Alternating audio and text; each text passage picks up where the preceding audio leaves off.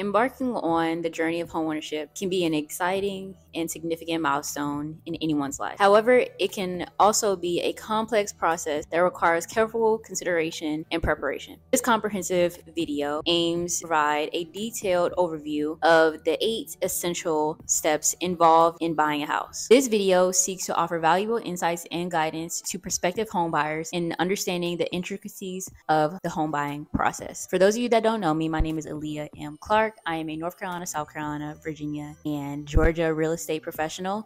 If you guys are new here, welcome to the channel. If you guys are returning, thank you guys for all the support. Let's go ahead and hop into the 8 steps of the home buying process. So for step 1, first thing that we need to do is assess your financial readiness. Before diving into the process of buying a house, it is crucial to assess one's financial readiness. This step involves evaluating personal finances, determining the feasible budget, and obtaining pre-approval for a mortgage loan if needed. If you don't need a mortgage loan, more than likely you're going to be paying with cash, but most first-time home buyers, unless you're just like swimming in a whole bunch of money, more than likely you're going to be using a mortgage, usually like 30-year, that's like a standard. By understanding one's financial standings, individuals can accurately determine their purchasing power and establish realistic expectations. So one thing that I really want you guys to ensure that you are paying attention to is your financial situation. If you don't have a pre-approval, there is no way that we're going to know how much you can actually afford. So that needs to be the first step before we do anything. We have to get a pre-approval. If you guys need assistance with finding a loan officer, let me know. I have a couple that I work with that will be more than happy to help you out to see what you can afford. You don't want to go shopping for homes or looking at these homes and you're getting your hopes up all high, and then when you go to get the approval, you're only approved for $200,000 or $300,000 or $400,000. If you're looking at $1 million home and you're only approved for $900,000, then you got to come up with the extra $100,000. You know what I mean? The majority of people do not have that type of money just laying around, you know. So I really want you guys to pay attention to that first step because that is crucial. I have had buyers that, you know, are so excited they start planning out like, yeah, like I can see myself here, I can see myself there. And unfortunately, I have to burst their bubble and let them know like, well, we have to get a pre-approval. You know what I mean? Like you might like this home on Zillow, or you might like this home that you've seen, but we don't know if you can afford it yet. So that step,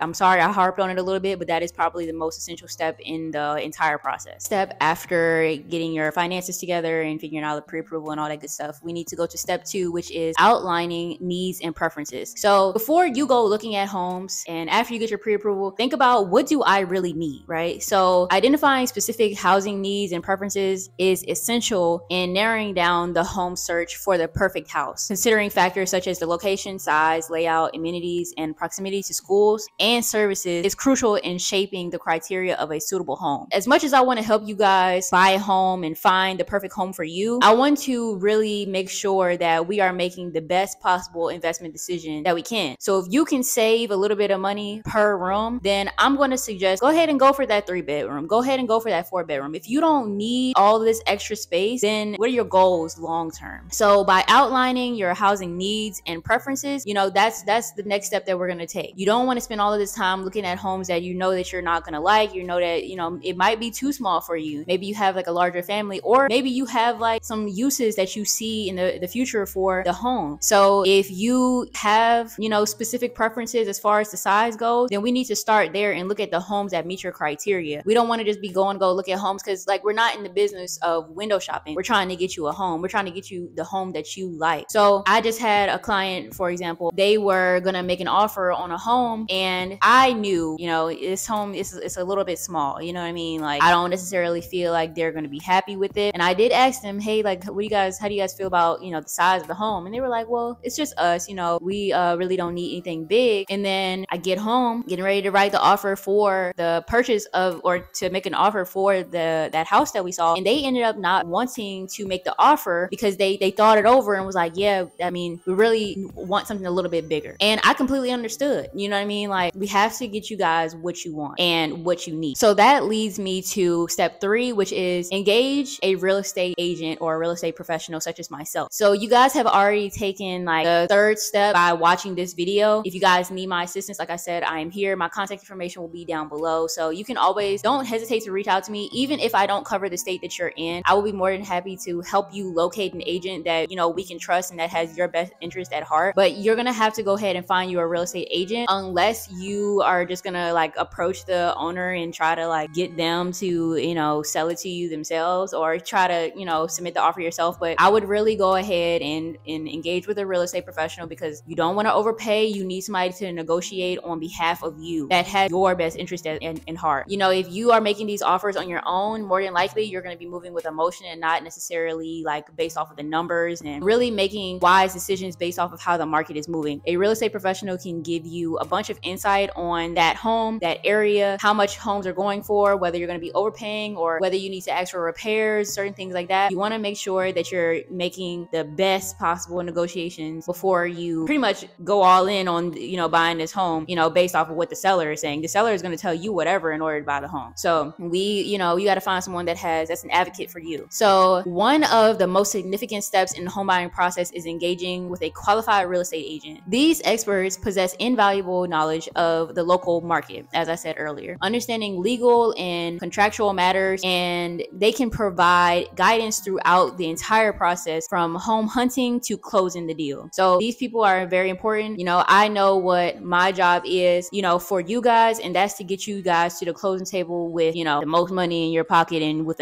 some keys in your hand when you leave that closing table. Like I said, go ahead and reach out to me if you need some help. Leave a comment down below if you know, you want to just ask me a quick question. I got you, I promise. So for step 4, we need to start searching for the perfect home. Once armed with the assistance of a real estate agent, prospective home buyers can now embark on the exciting journey of house hunting. So this is probably like my favorite part, honestly. Going to go look at the homes, trying to see, you know, yeah, I could see this, you know, being here, or, you know, you might go into a home that's completely and totally crazy. Like, I'm gonna tell you guys a story after like I finish like this little segment, but you might, you know, for this step, it involves touring various properties, attending open houses, and utilizing online resources to explore potential options. It is essential to keep an open mind and optimizing needs over wants when evaluating different properties. So like I said, I have like this crazy story. It actually just happened this weekend. I was showing a house, and you know, originally me and my clients, we were not supposed to be going to go see more than one home. We had, you know, our eyes set on one, but they saw one that had just hit the market. So we went over there and we saw it was a go and show, which is like, you know, you can just go ahead and go see it. You don't have to book an appointment. We get there and I'm typing in like the code and stuff so we can, you know, get into the house, and I smell this like overwhelming, like potent smell of mothballs, and I'm kind of like just like getting taken aback a little bit, just because like it was so strong, guys. The smell was so strong. Like, I could smell it before I even opened the door. Now, if you guys, I'm from the country, okay? I'm originally from Louisa County, Virginia. You know what I mean? Like, I'm not from like a city or anything like that. I'm from a small town with like at the max 3 stoplights. So I don't know how they do it in other places, but I've never seen anybody use mothballs inside the home. It's always been on the outside. Like, maybe people will put mothballs like around the house in order to keep snakes away. But when we opened the door for this home, there was mothballs everywhere. Do you guys hear me? Like, everywhere, like literally everywhere, guys. And I wish I was exaggerating, but like I'm not. Okay, so we ended up going into the house, and like I said, there was mothballs all over the place. They were like near the vents, and you know, just in every single room they had like a pile of mothballs. So we are walking through the house, and they have a small child. She's probably, you know, maybe like 2, 3, you know, at the max. You know, she's no older than that. And I was like afraid for her, because I'm like, I'm an adult, obviously, and the smell was so overwhelming that it was making me a little bit nauseous. So I can only imagine how her little nose was feeling. So like I suggested to her mother, like, hey, I think she should probably take her out, just because of how strong the smell is. So me and the husband, we proceeded to walk around the home, and we go into the garage, and there is that's where like the sewage, or like I don't even know what it would be called, because I've never seen anything like that before. But like basically the system that, you know, pumps out the, you know, the nasty stuff, the human stuff, right? It was exposed. So I think that is the reason why the mothballs were all over the place, because they were trying to mask the smell. When we went into the garage, I started gagging like almost immediately. Okay, I ended up having to leave the husband in there because like I just could not take it. It was too much. But anyway, it's still my favorite part of the home buying process, looking at homes, because that has been the only time that I've experienced anything like that. So please don't make this like, don't let that discourage you. But I did want to share it with you. Like, the home buying process has its ups and downs, and like honestly, you never know what's going to happen. So that was just an interesting story that I wanted to share with you guys. So step number 5, making an offer and negotiating. After identifying the ideal property, the next step is to make an official offer. This step may involve thorough research of the comparable property prices, strategically determining an offer amount, and negotiating with the seller and seller's agent. Skill in negotiation can play a significant role in securing a fair deal that aligns with the buyer's interest. So this is where that agent comes in, where I come in. You need someone that is going to negotiate for you, okay? Low the prices, or how, I don't care what the seller's reason for pricing the property where it is. You need to have an agent that is going to fight for you, that is going to negotiate for you. At the end of the day, as a realtor, not all real estate agents are realtors, but all realtors are real estate agents. As a realtor, we are held to a standard, and that is to have your best interest at heart, right? So yes, we do make a commission off the deal. However, that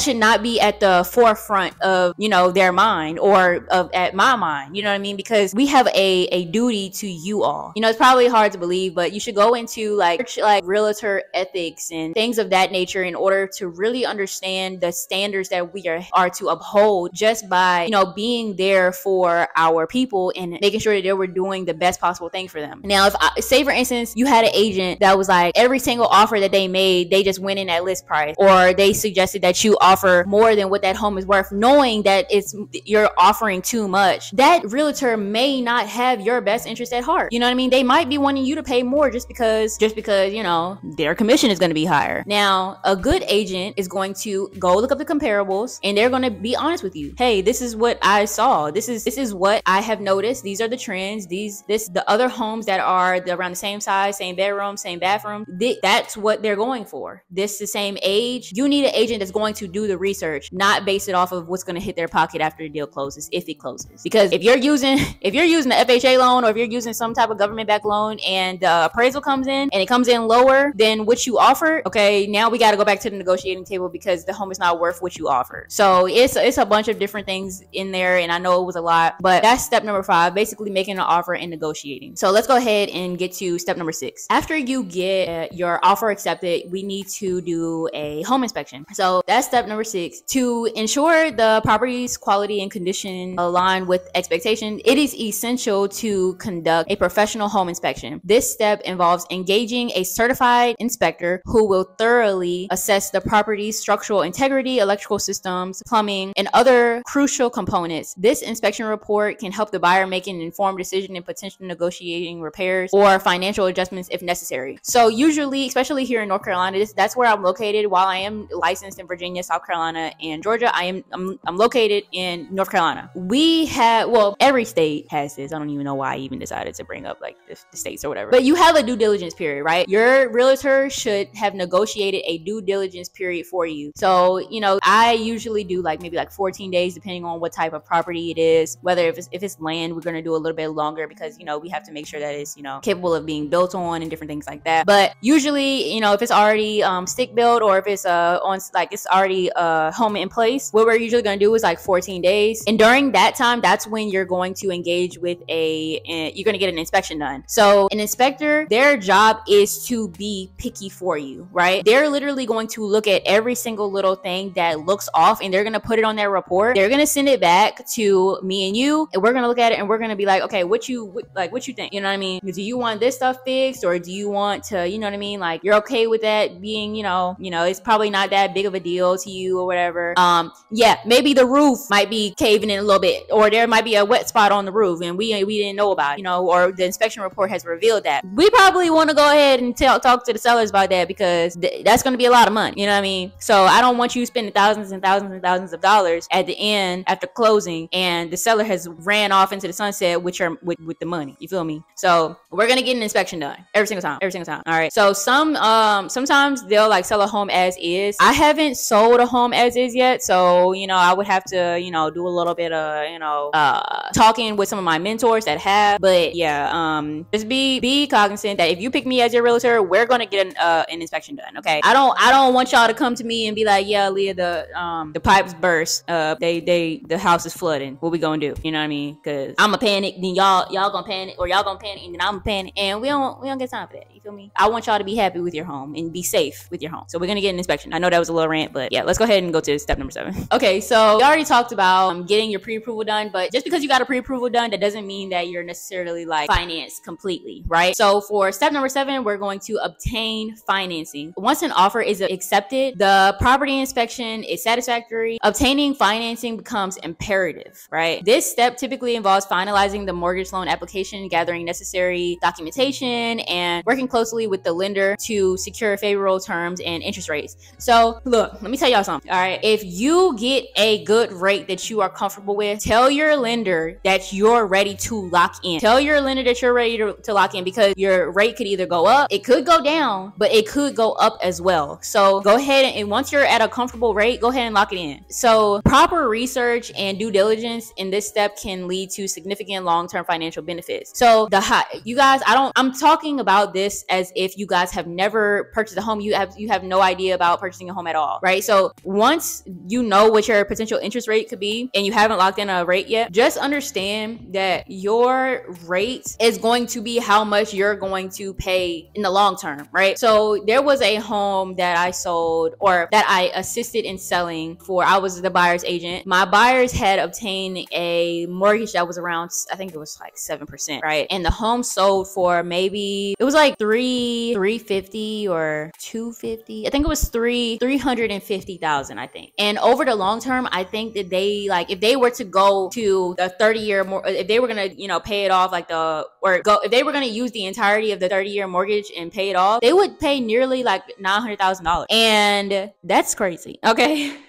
So, but your interest is the amount of, that's the cost of buying a house. That's the cost of borrowing the money, or borrowing the money so that you can purchase the house. So most people, usually they'll probably go ahead and sell it before that 30 years is up. But just keep in mind that if you do decide to, you know, this is your dream home, then yeah, the interest rate is that's the interest that is applied onto, you know, whatever it is that you agreed to purchase the home at, or whatever price you agreed to purchase the home at. You can refinance later, but that's a whole nother topic. I promise I'll post a video about that later on, so that, you know, just more, you know, financially literate within this topic. But yeah, it's gonna have its financial benefits if you can get a lower rate, obviously. Okay, so for step number 8 is closing the deal. The final step in purchasing a home is closing the process. This stage involves a series of legal and financial procedures, such as reviewing and signing numerous documents, paying closing costs, and transferring ownership. It is essential to engage with legal representation, carefully review all documentation, and ensure that all obligations and contingencies are adequately met before officially closing the deal. So in North Carolina here, we have attorneys do our closing. So you will already be like, you know, working with a legal professional anyway, if you're here in North Carolina. So, you know, that should make it a little bit easier. Usually they're going to be like the holder of escrow and, you know,